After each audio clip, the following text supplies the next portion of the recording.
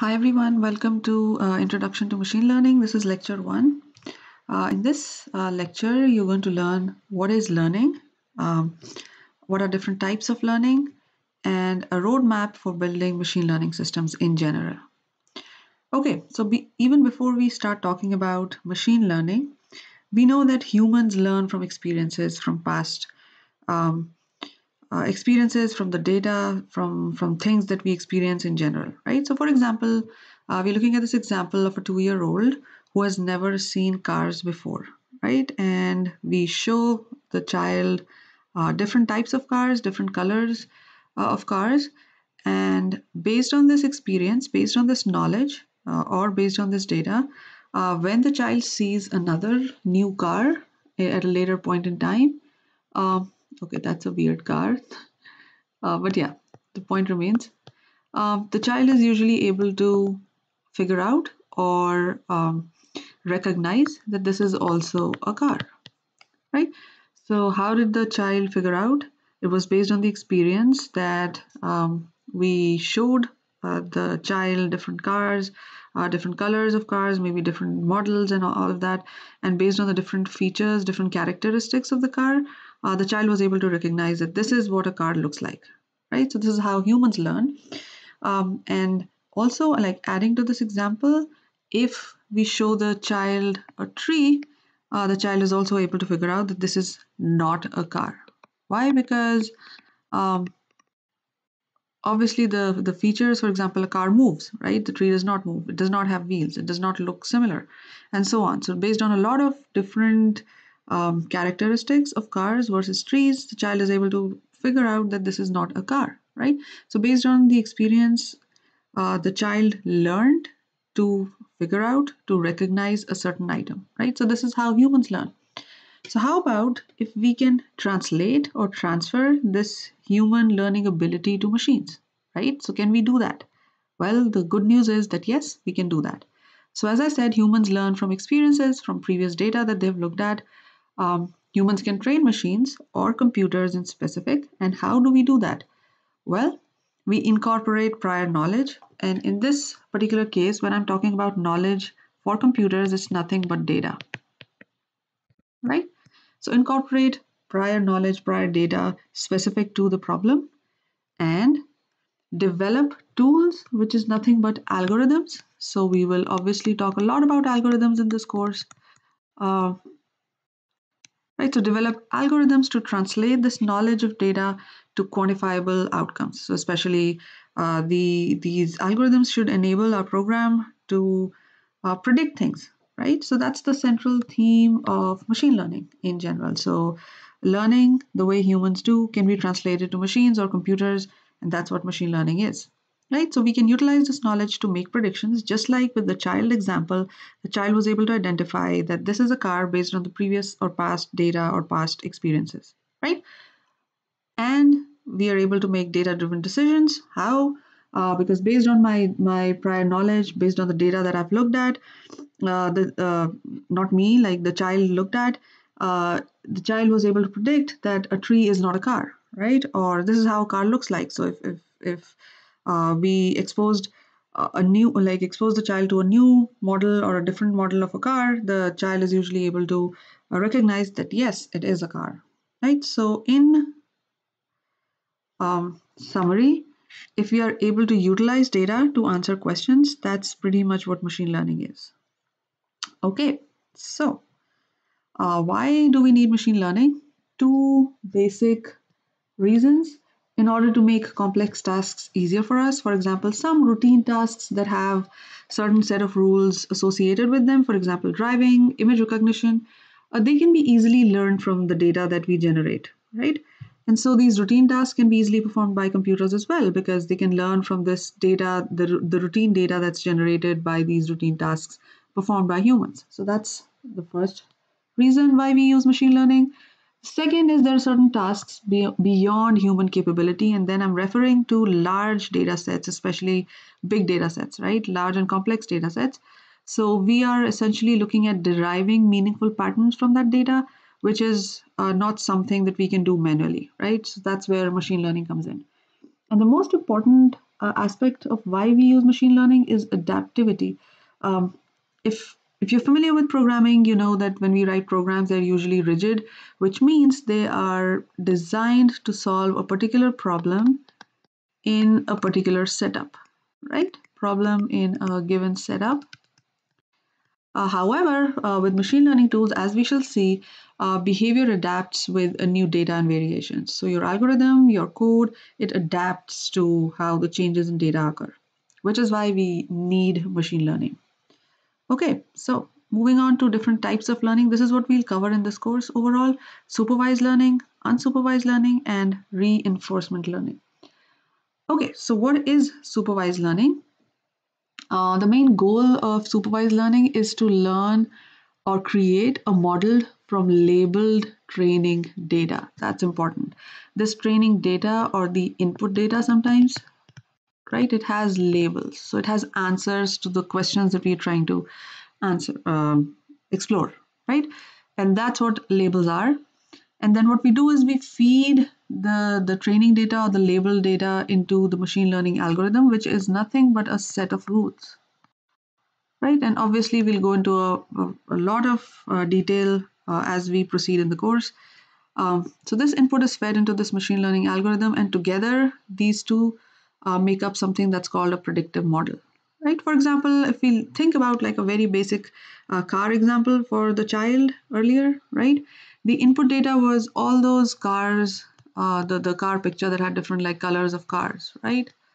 Car 1, car 2, car 3, and so on. So that was my training label data. It was already labeled that this is a car, maybe this is a red car, this is a yellow car, and so on, right?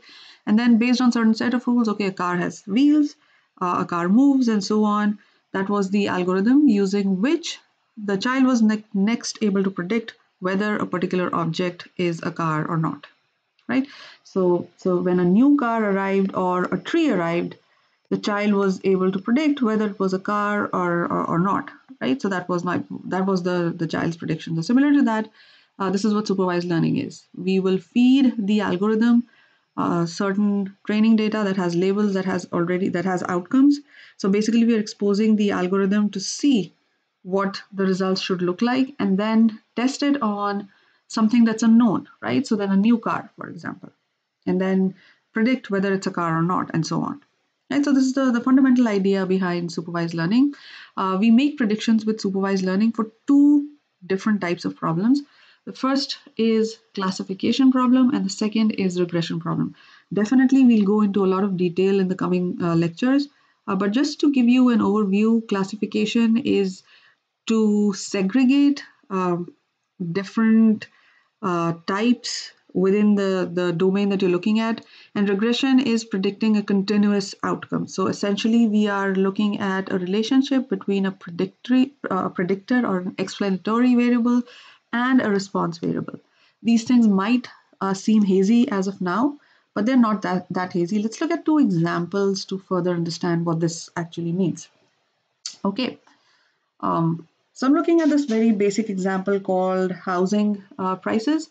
Let us assume that we have a data set that gives us, and like even before that, let's say my problem is that I own, uh, I don't know, 750 square feet house, right? And I'm trying to sell that, right? So for what price can I sell that, right? So I need an estimate of that.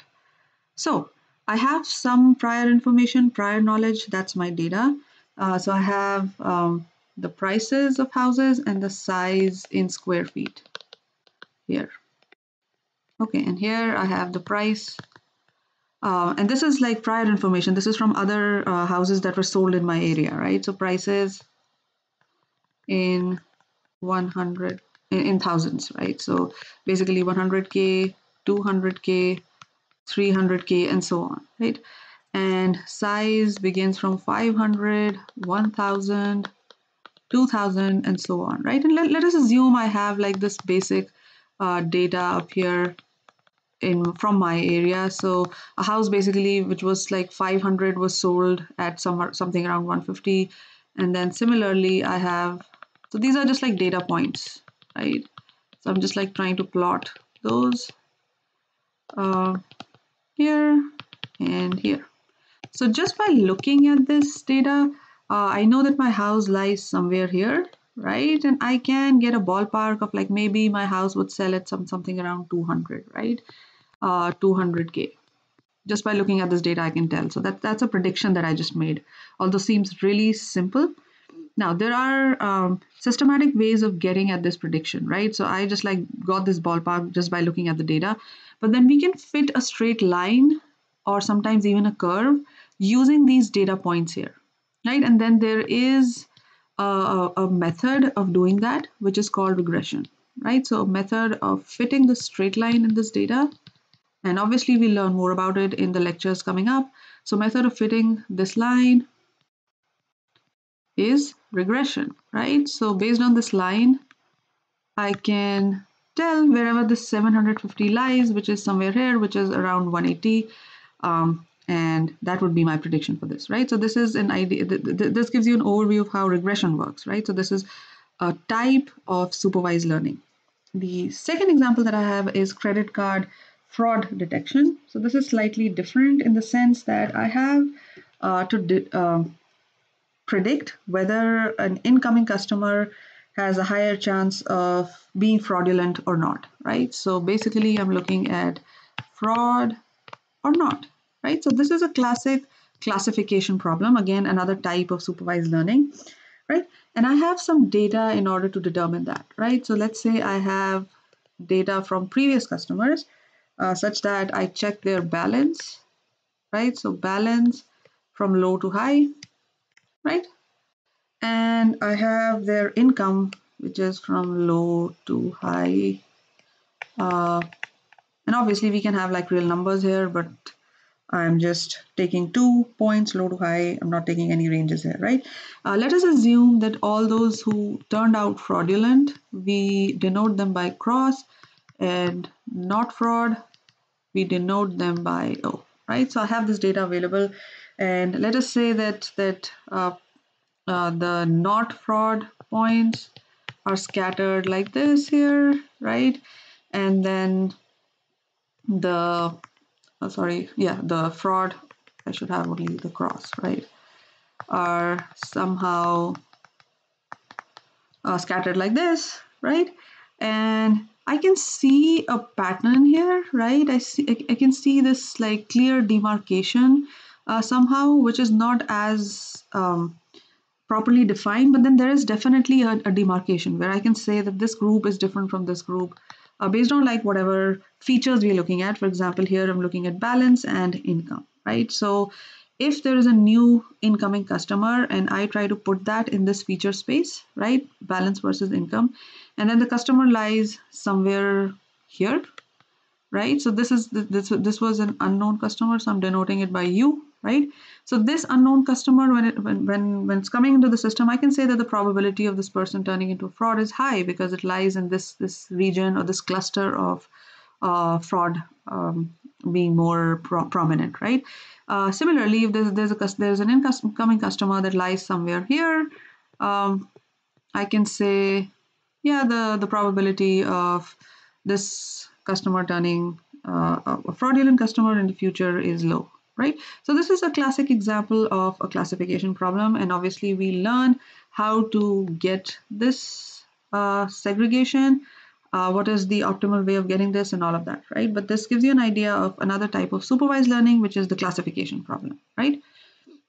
Okay, so where we are trying to classify into two groups.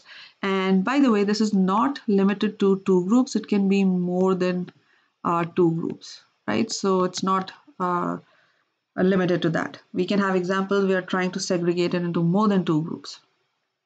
Okay, next comes unsupervised learning, right? So here we are trying to discover hidden structures, explore structure, and derive meaningful information. Well, what does that mean? For example, let's say I have, and this is a very classic example, let's say I have this data set, a flower iris data set. We will work with that as well, right? So it has some features of flowers, different flowers, right? So let's say I have petal size and maybe color. I don't remember exactly what all features it has, the data set itself, but let us assume that it has like color and petal size and all of that, right? and we find that there are some uh, data points or observations here, and then there are certain other observations here, and we are able to actually see these clusters in my data set. And let me actually denote them by cross to minimize confusion, right? So if I see these clusters within this feature space of petal size versus color, I can tell maybe there is a difference between each of these clusters, and let's say maybe that difference, the difference is because each one of them belongs to a different species of flowers, right? So that's a hidden pattern that I just like uncovered based on simply looking at this feature space, right? So this is showing something called clustering, right? So I could cluster different subgroups based on the information that I have. The other is dimensionality reduction. So we will talk a lot about that in the coming lectures, but this is more of which features. For example, this data set could have petal size, size of the plant, size of the, I don't know, the amount of pollen it generates or color and so on. So it can have a lot of features, right? So I have to do some feature pre-processing in order to understand which features are more important than the others, and then go and explore the feature space, right? So basically compress data into smaller subspace and retain relevant information. So that's what our dimensionality reduction is. So that's how we make predictions with unsupervised learning. And then finally, in a very interesting type of learning, and this is called reinforcement learning. So reinforcement learning is a type of machine learning in which a computer learns to perform a task through repeated trial and error interactions with a dynamic environment. Right. So let's look at this classic dog trainer example. So let's say the dog is my agent and the trainer is the environment, right? So what happens is the goal of this reinforcement exercise for the dog trainer example is that the trainer wants to train the dog, who's the agent, to complete a task within an environment, right? So this includes the surroundings of the dog as well as the trainer. So the trainer can issue a command which the dog will observe, right? And then the dog will respond by taking an action. And that action has to be close to the desired behavior. So for example, if the trainer is asking the dog to go and fetch a ball, right? And if the dog just runs and does not fetches a ball, the dog does not get the reward. And so the dog reiterates what he's supposed to do, or the agent reiterates and recalibrates, so to say, what he's supposed to do, and then performs the action again and keep recalibrating his action until he gets the reward, right? So maybe the reward was a candy or something. I don't know, dogs don't eat candies, right? So a bone, maybe, right? So this is based on an agent recalibrating its actions based on the reward, or maybe sometimes it's a win-lose situation, whether the agent is winning based on the environmental setup, right? So we will definitely look at more examples of reinforcement learning in the coming up lectures. Finally, I wanted to talk about the overall roadmap of how do we set up our machine learning environment when we're working with problems, and this is what we'll follow throughout when we are looking at problems, right? So the first step is always pre-processing, in which you will do a training data and a test data. Pre-processing training is the known data, right? So where we know things, and then the test data is on which we'll test our algorithm, right? So that's pre-processing. And then deciding the learning, the actual algorithm. Uh, then when we feed the data and the algorithm in the final model, then we need to evaluate how good our predictions are, and then we make the predictions, right? So this is the overall strategy that we're going to follow throughout the course. With this, I end this lecture 1. In the next lecture, we will begin with an example.